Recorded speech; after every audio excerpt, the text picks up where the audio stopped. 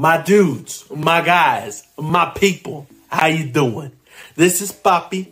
This is Dragon Quest Poppy. And today we're going to review Dragon Quest, The Adventure of Dai. Chapter 17. Right? Hold on. Yeah, chapter 17. The Tale of the Beast King Crocodine. Yeah. So, let's just get right into it. But before that, NANI? make sure to like this video, subscribe to the channel, and ring that notification bell. Okay? I appreciate you. Thank you for doing that. All right.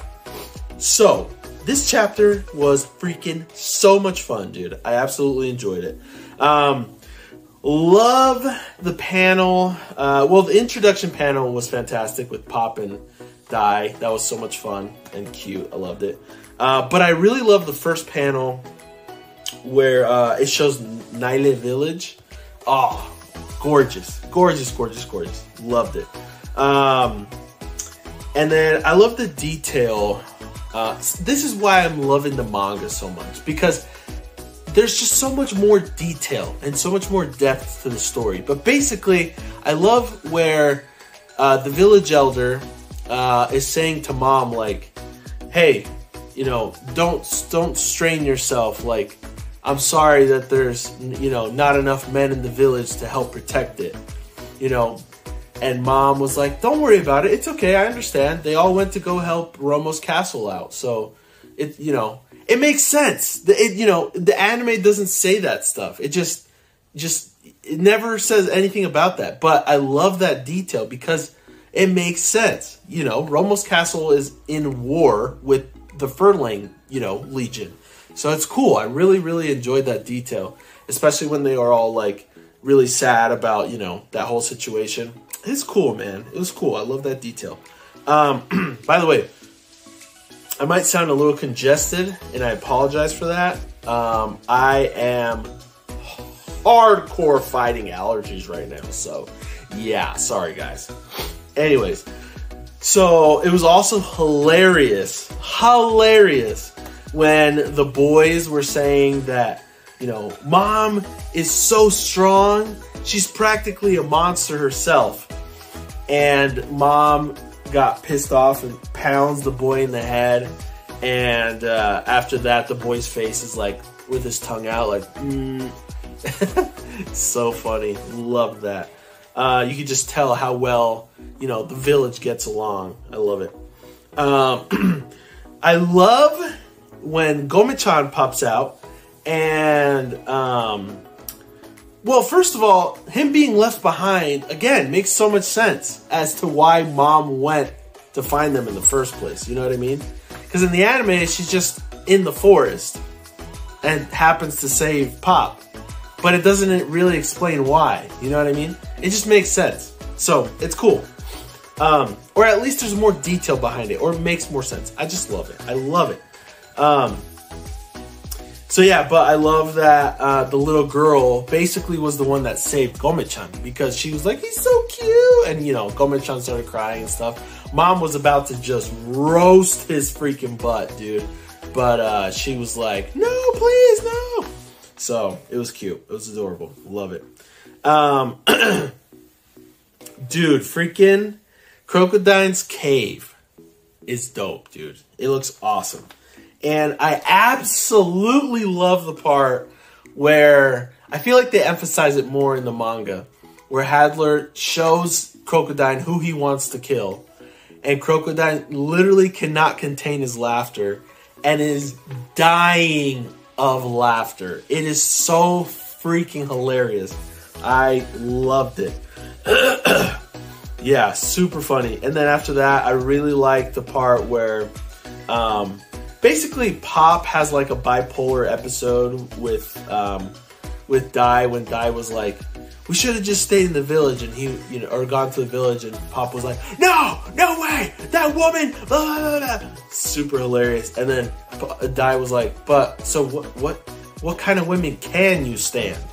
And Pop's face completely 100% changes, and he's just like, oh, well, I really like rich girls, and blah, blah, blah, and, you know, obviously they'd have to do anything I asked them to.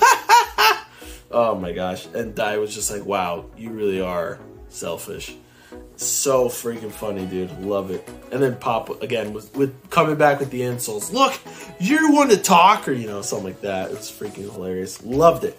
And then, bro, another big difference from the anime, which I love, is Dai and Pop run into the Infanticore. So cool. So cool. Absolutely love that. And that whole sequence was hilarious. Literally, they're trying to sneak away because their faces were so hilarious. I was dying. Like, you know, they both saying that they've never seen one before. Well, at least Dai. And then Pop was like, this thing will bite your head off. You know, it's basically, it's so funny. Like the way that they were whispering to each other. It was so hilarious. Then freaking Dai steps on a stick and Pop just freaks the hell out. And it was so freaking hilarious because Dai had to shut him up because Pop was freaking out so much. Oh my gosh, it was so funny. I loved it. Freaking love it. And then when the Infanticore wakes up, when they turn around and see that it was awake, it looks menacing as hell. It literally looks like it came out of hell. So freaking cool. And then Pop was like, yeah, I'm pretty sure it looks like it's about to do a sizzle. And that looked freaking awesome as well. And then after that, it cuts to the little girl playing with Gomichan, which was so adorable. And then all of a sudden, you know, I don't know whose house it was, if it was the little girl's or mom's, but boom! Basically like an explosion. And everyone falls. And Mom does some freaking awesome Spider-Man moves out of the house and then up to the ceiling and blah, blah, blah. And it looked dope. And she looks out into the distance and there's freaking an inferno, she says. There's a huge forest fire, which looked so dope. But it looks like it basically, you know, the Infanticore just lit the whole forest on fire, basically. And it's chasing Dai and Pop, which is the last panel of the chapter, and it was fantastic. I absolutely loved it. Again, this chapter was really, really fun, and I absolutely enjoyed reading it. So, yeah, let me know what you guys think. Let me know if there's a specific part you like. And, yeah, just please help me out with a like. Subscribe to the channel, because you know you want to.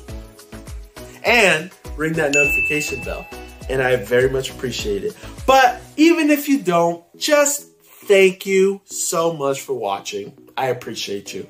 I appreciate you. And a special shout out to my patrons, PYB Jed and Adrian. Thank you guys for being patrons and for all your support. I appreciate you. Thank you so much. All right, that's basically it. So we will see you guys next time. Peace.